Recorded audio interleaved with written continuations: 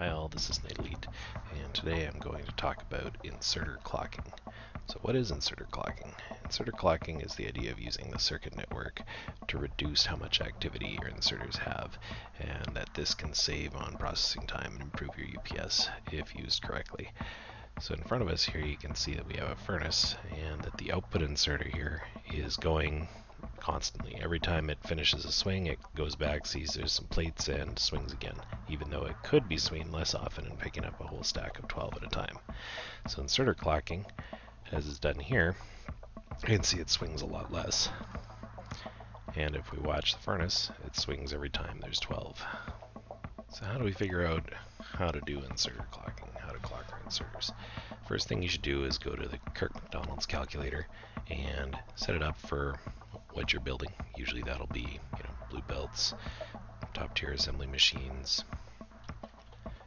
24 modules and beacons, and productivity modules. Then you choose the recipe you want. So in my case here, I'm going to use iron plate. And then we see that once that recipe is set up, you get a rate in items per second on the output. I guess you can also set that up for items per second there. And this doesn't immediately help us, but from here we can calculate how many swings or how often we need to swing. So what we then need to do is figure out, convert this into how often a swing needs to happen. So we divide 12 by this number, 5.025, and that'll give us a number that's not terribly helpful, 2.3880597. You can see it here. But Wolfram Alpha is a great resource for this because it can build you fractions, which is useful for what we want. So we can see that that number is also the same as 160 over 67. And then what we need to do next is convert this into ticks, since all of the circuit network stuff is going to count in ticks, so we just need to multiply it by 60.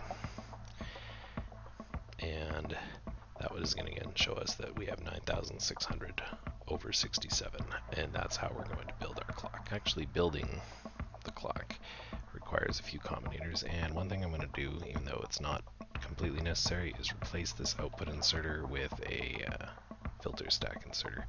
And the reason why is it's been determined that filter stack inserters are slightly better on processing time, so you might as well take that extra advantage.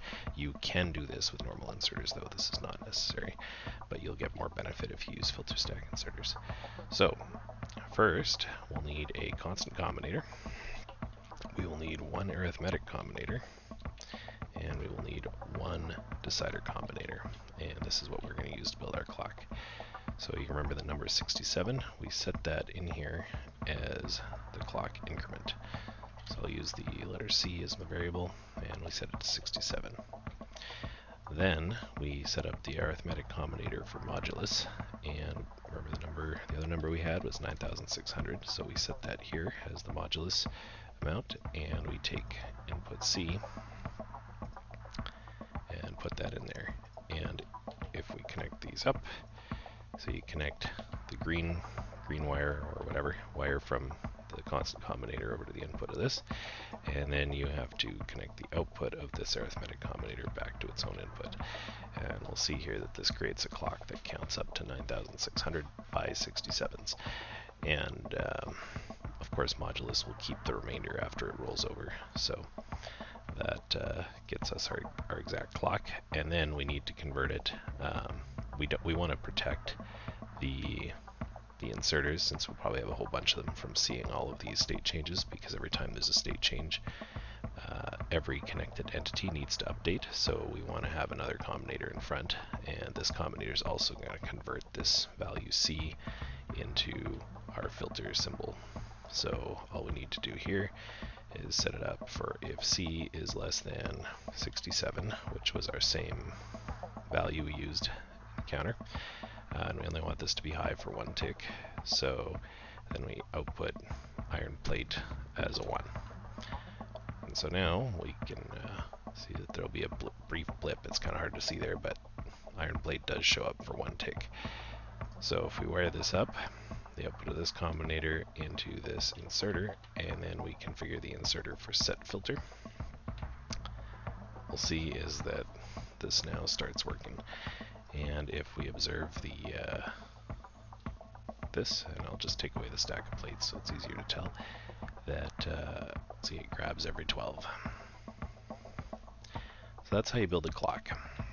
So now that we've built the clock for our output inserters, does this work with belts or only with chests? Well, if you're unloading from a machine or a chest onto a belt using a clocked inserter, it works just fine. So here, this is exactly the same clock we just had, and you can see that it's working just as you would expect. However, picking up from a belt is a little bit trickier. Here's our same clock, but even though it is showing the blip for the iron plate, the inserter isn't moving. Why is that? So in our case here, we want to figure out how long a single inserter swing takes. So let's take that number of items in a swing, 12, divide that by the 15.32 items per second we saw. And that'll tell us that one inserter swing takes this 0.783 seconds. And if we multiply that by 60 to get a value in ticks, we see that it is actually 47 ticks to pick for a full swing on a belt, approximately. Now the last 13 ticks of that, since a normal chest-to-chest inserter swing takes 26 ticks, so we know that the last 13 ticks is going to be swinging back. But because the inserter is active when it's swinging anyway, it doesn't really matter whether our clock is on or off for that period. So we'll just say one tick less than 47 and multiply that by the 67 we had for the clock level, and that gives us a number of 3082. If we go back in game here and change this decider combinator instead of 67 to set it to 3082, we will see that, oh, my chest is full, that it should now start swinging in stacks of 12.